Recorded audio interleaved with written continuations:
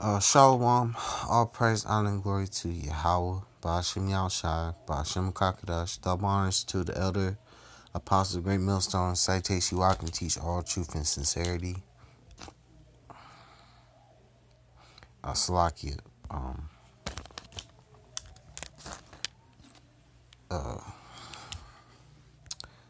I'm gonna go back to Isaiah 14. Um, this video is gonna be called "A Heathen Shall Be a Slave in the Kingdom." So I'm gonna start this off in Isaiah chapter 14, verse 1. It says, "For Yahweh will have mercy on Jacob and will yet choose Israel, and set them in their own land, and the strangers shall be joined with them, and they shall cleave to the house of Jacob." And Yahweh, Bashim Yahushua, will have mercy on Jacob, which is the so-called Negro, Latino, and Native American, of the 12 tribes of Israel. He's going to have mercy on his people, and will set them back in their own land, which is the land of Israel. And the strangers that shall be joined with them are the Israelites that are scattered across the globe that look like the heathen, and they will cleave back to the house of Jacob. They'll cleave back to their heritage, and will come and serve Yahweh Bashim Yahushai, and put these heathens in captivity. Like it says in verse 2, it says, "The people shall take them and bring them to their place, and the house of Israel shall possess them in the land of Yahweh for servants and handmaids. And they shall take them captives, who captives they were, and they shall rule over their oppressors." And we're going to take these heathen captives and make them our servants and our handmaids, because it says in Daniel 7:18, it says, "The saints of the Most High shall take the kingdom and shall possess the kingdom forever and ever."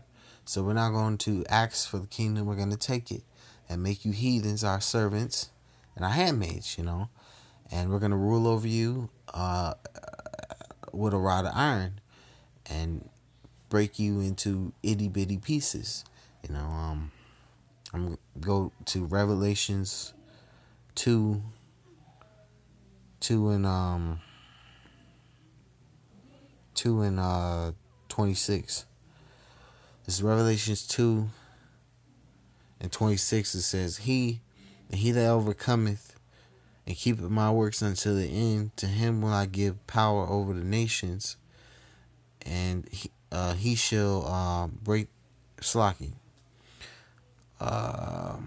So if we endure to the end and keep the works and continue doing the work of Yahweh Shai, and keep the law, statutes, commandments to the best of our ability, and we endure these trials, tribulations to the very end, we will be given power to rule over these nations and break them.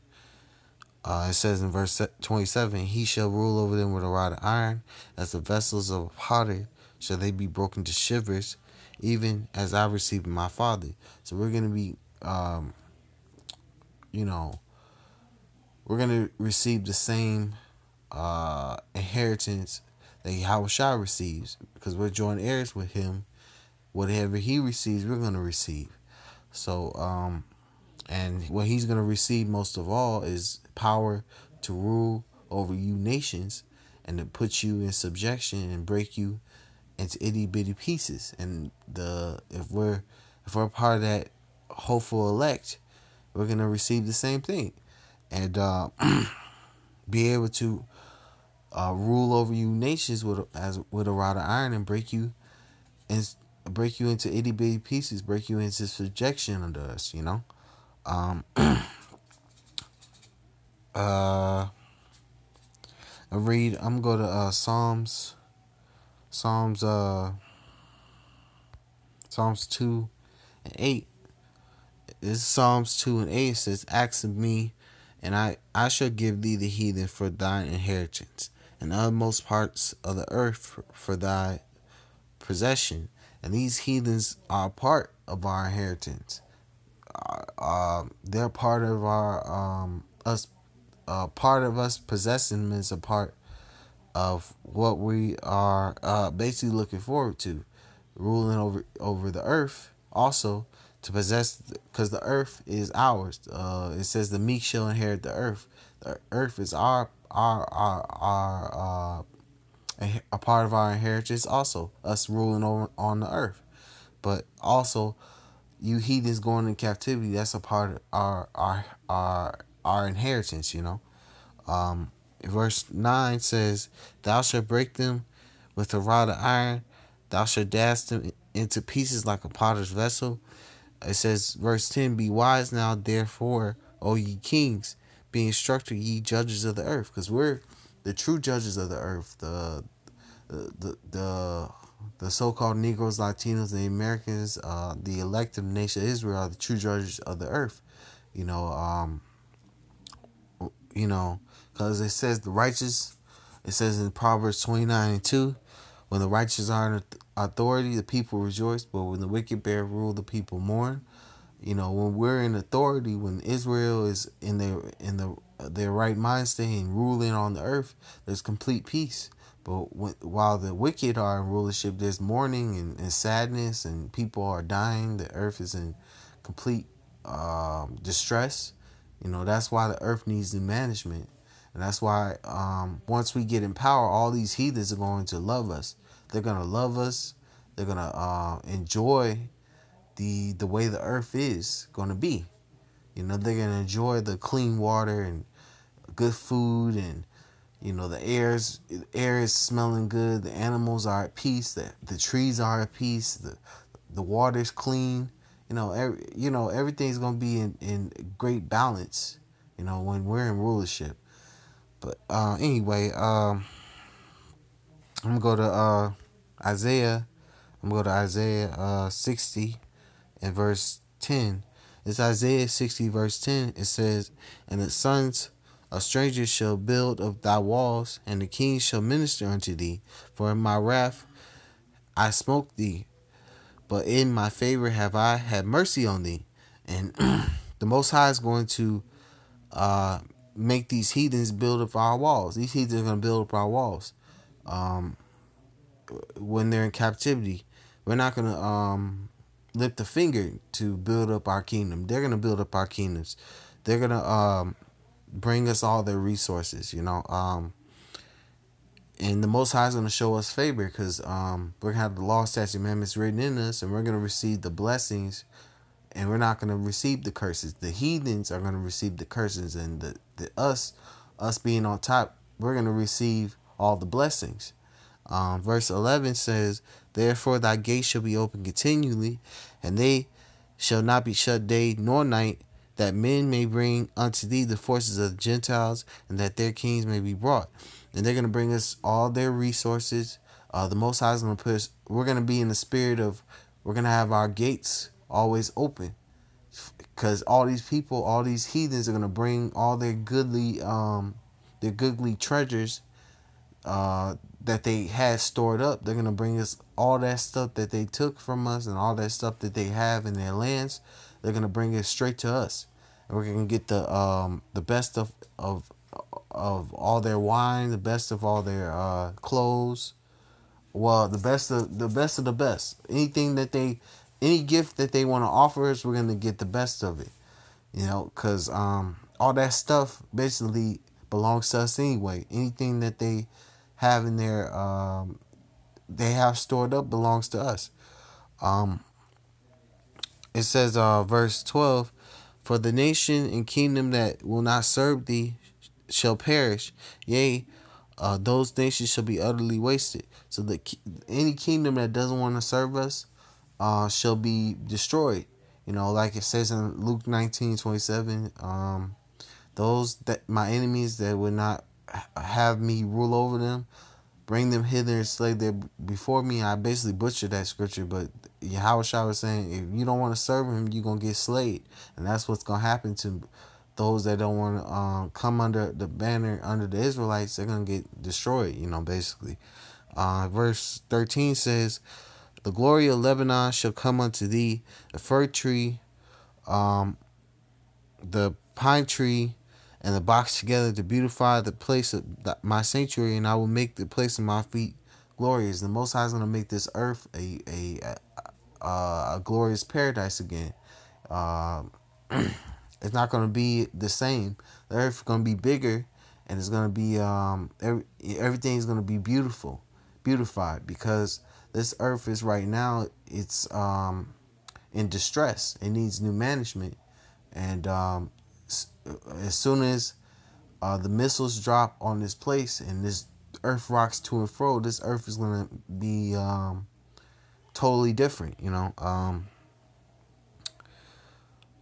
says verse 14, it says, the sons also of them that afflict thee shall come bending unto thee, and all they that despise thee shall bow themselves down at the sole of thy feet, and they shall call thee the city of Yahweh, the Zion of the Holy One of Israel. And this place is gonna we're not gonna be basically despised anymore.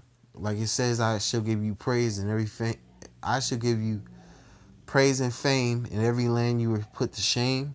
These nations are going to be humbled and bowing at our feet and licking our boots, because as we walk, because they're going to be in total subjection to us, and we're going to basically be a monument, a glorious monument to them, because they're going to praise Yahweh Shem Shai through us, because we're going to be, the Lord Yahweh Shem Shai is going to be glorified through us.